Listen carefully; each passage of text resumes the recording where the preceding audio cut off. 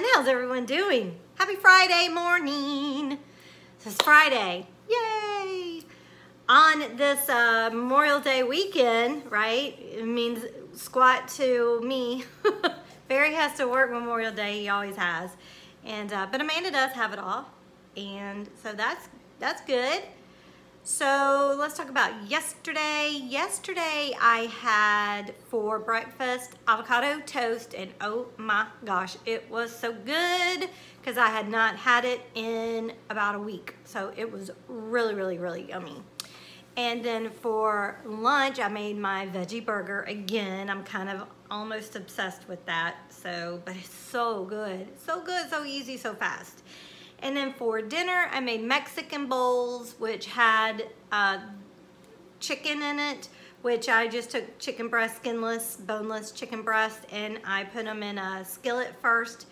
I think I've shown this how I make my chicken, but I put it in the skillet, let it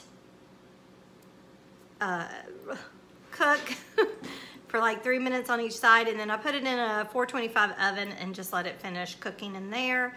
And I made some like fajita peppers and onions to go along with it. I put that in the pan first too, kind of get it a little brown on there, not burnt, but brown, and then I put that in the oven as well.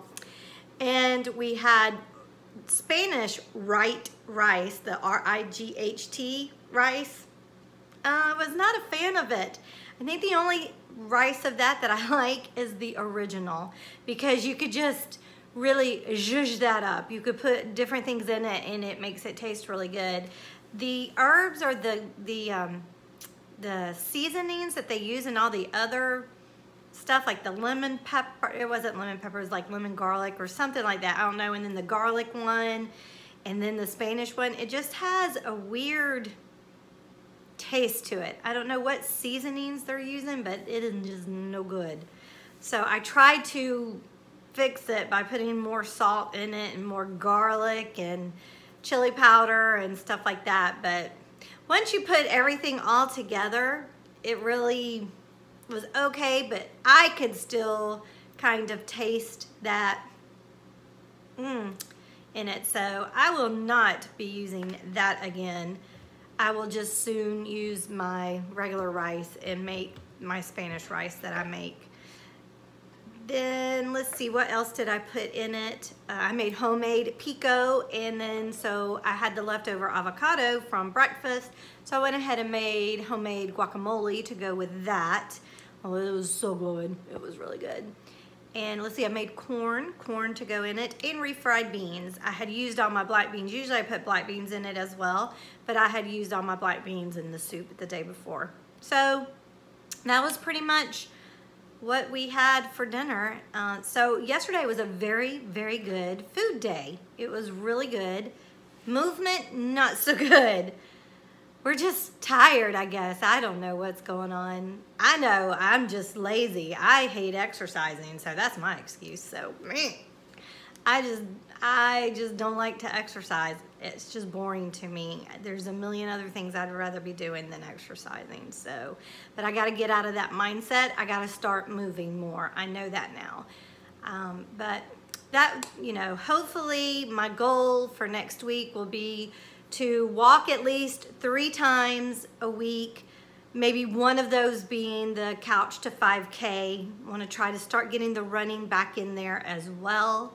So our gym is open, but gyms are petri dishes as it is, and I don't understand. Barry has gone to the gym, and what they do is they give you a bottle of sanitizer, right? Your own little bottle, which is fine. We always cleaned anyway. We cleaned before we used the machines and after we used the machines. So we have always done that, but we all know there are people out there that do not do that, even if you give them your own bottle of stuff. I feel, and I thought that they were gonna take temperatures of everybody going in, which you would think would be the sensible thing, not only about the virus going around, but just in general. Because like I said, gyms are petri dishes for germs and viruses and bacteria and stuff like that. So you would think that a gym, no matter what, would just like scan you really quick with one of them little boop boop. And if you have a fever, bye, go home. Why are you here? Quit infecting people. So I don't know. I'll tell you what's gonna happen eventually. There's gonna be a little scanner at the doors when you go into places. It's probably in the works. It's probably already in the works. If it's not, I'm the one who's come up with this idea then, where they just scan your forehead, and if you have a fever, you can't go in. Solves a lot. And I'm not talking just about this virus. I'm talking about all viruses, right? Colds, flu, they kill you just as much. The flu does. So come on, let's get on it, Bill Gates. Anyway, okay, so today I have to go grocery shopping. I'm going to get some of that macaroni and cheese that I was talking about the other day. I'm excited to try that. I'm also gonna get some mushrooms because I have some polenta and I want some polenta, but I want mushrooms to go in it just to give it a little bit extra flavor. And probably the mushroom pasta. I hadn't had that in a couple of weeks, so I think I want that. That way I can have that for lunch. And let's see, what else do I need to get?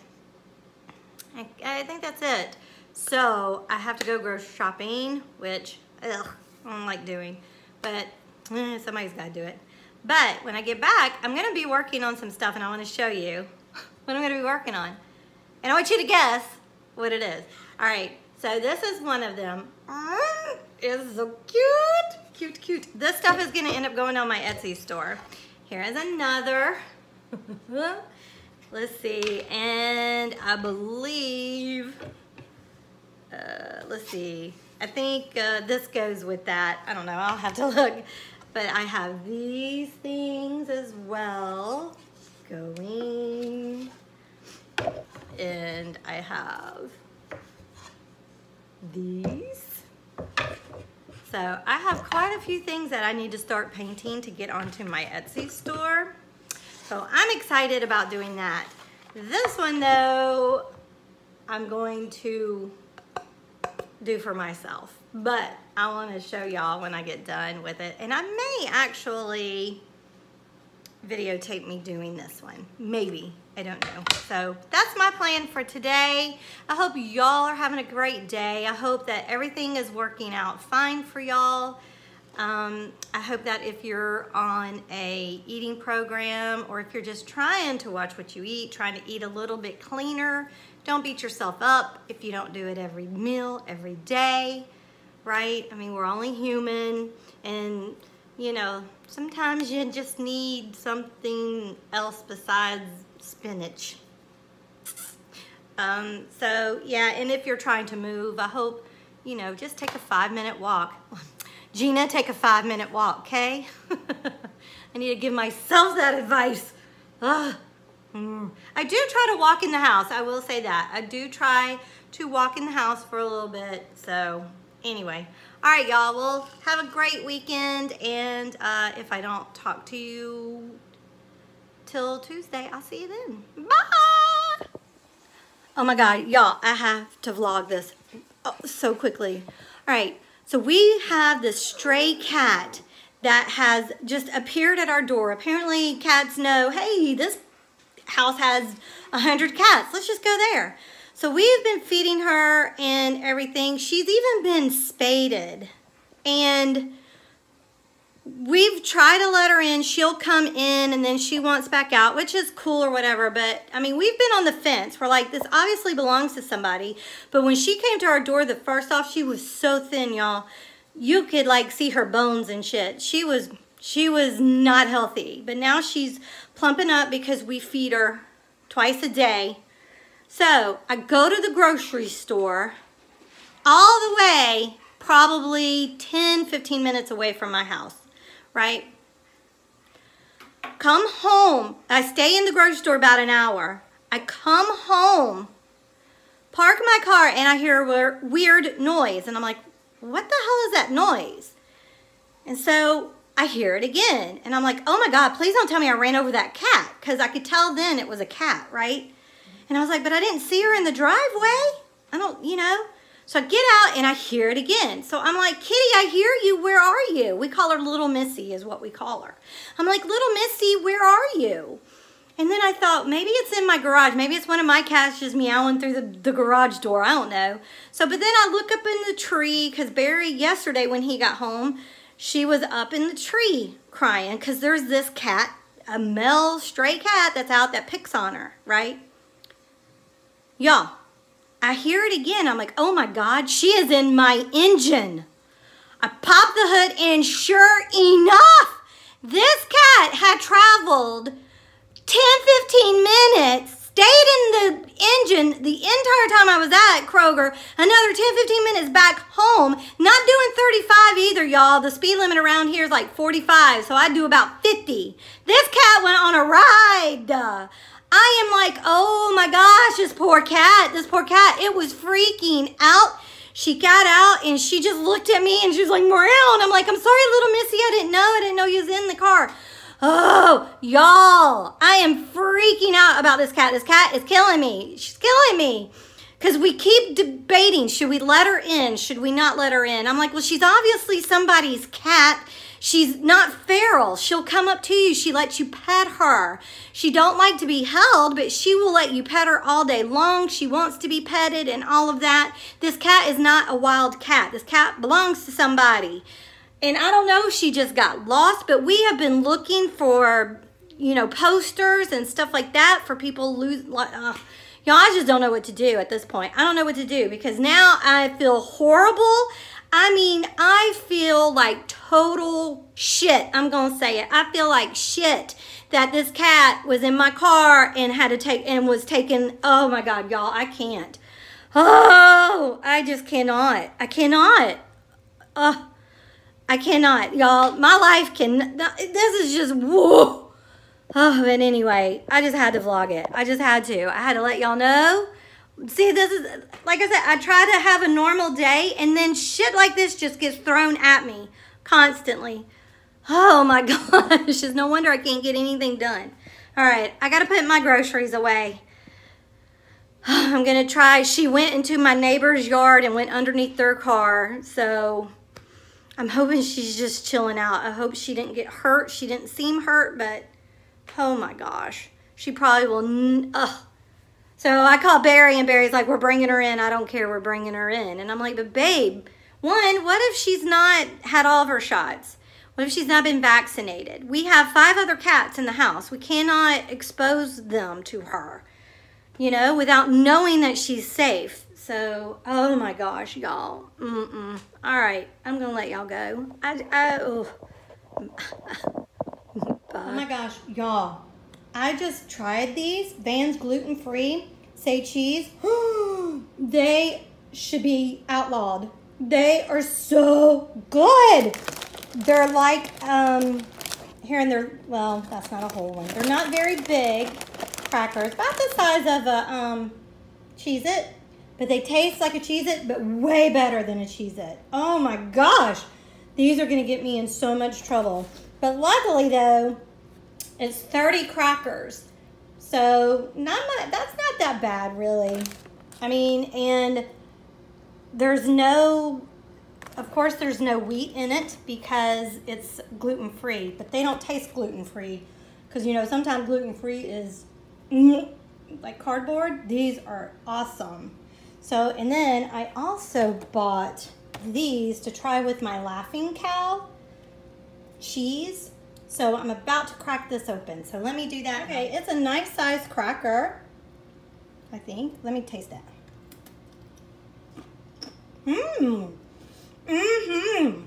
Oh my gosh, yes.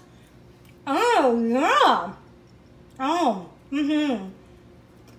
I mean, would I eat them just as a cracker? No, but they will definitely taste really good. Even like in hummus, it would be good with hummus. It'd be good with the spinach dip and the Laughing Cow cheese. This is pretty good. So yay, yay.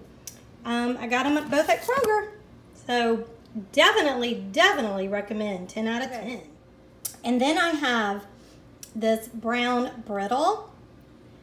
And I've had these before, the salted caramel. They are pretty yummy. They're very thin, as you can see. It's kind of like just eating the corner piece of a brownie.